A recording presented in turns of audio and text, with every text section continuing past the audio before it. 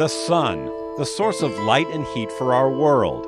As much as the sun represents energy that sustains us, it also represents energy that remains uncaptured. We're going to need twice as much energy by 2050 as we're using today, and about triple that much in 2100. Consider, on any day, the amount of solar energy that falls on Earth is many times what the planet would ever consume. But how do we harness that power? Imagine solar cells that you could print the way you print a newspaper on large flexible strips of plastic that wouldn't crack or break. So it could be a building material as well as a source of energy. One research center is collaborating to find transformational solutions. It's a partnership called ANSER. ANSER is the Argonne Northwestern Solar Energy Research Center.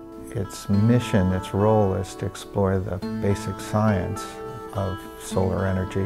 ANSER was born out of the idea that science can advance more quickly if top people work together. The team includes researchers from Northwestern, Yale, the University of Chicago, and the University of Illinois, all working with the United States Department of Energy's Argonne National Laboratory. The goal, to make discoveries that are extraordinary and economical.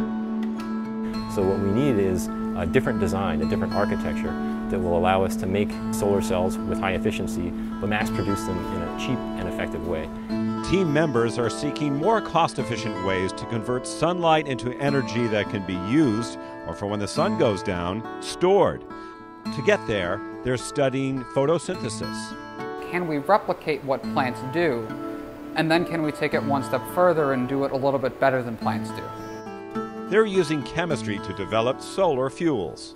In the case of solar fuels, we're trying to make it into a fuel like hydrogen or methane that we know how to burn. They're rethinking solar cells at the molecular level with the help of nanotechnology and the advanced photon source, one of the brightest X-ray sources in the world. What we're trying to do is understand how the existing cells work and how that will lead somebody else to be able to develop this great cell in the future.